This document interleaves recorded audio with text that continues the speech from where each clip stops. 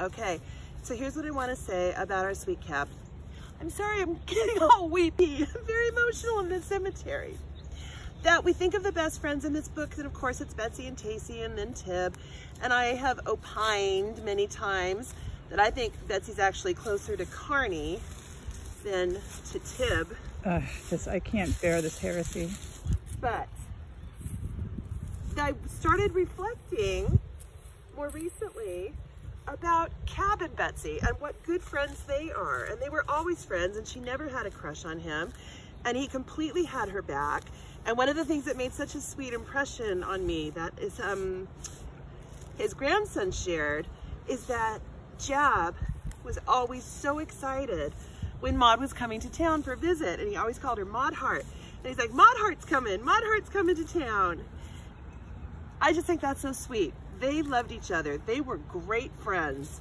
Maud and Cab, Betsy and Cab, are as much an example of the wonderful friendship that we celebrate in these books as any other friendship there. So, we love you, sweet man. I'm happy to be sitting on your lap right now, or possibly your head. Jean's right next to him. You should clean her off too. But she rests in peace.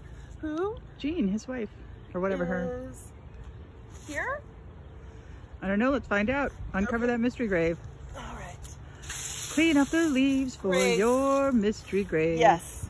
One of the things I found at the Anderson Library was Jab and Grace reminiscing about how they met and what they liked about each other when they first met. And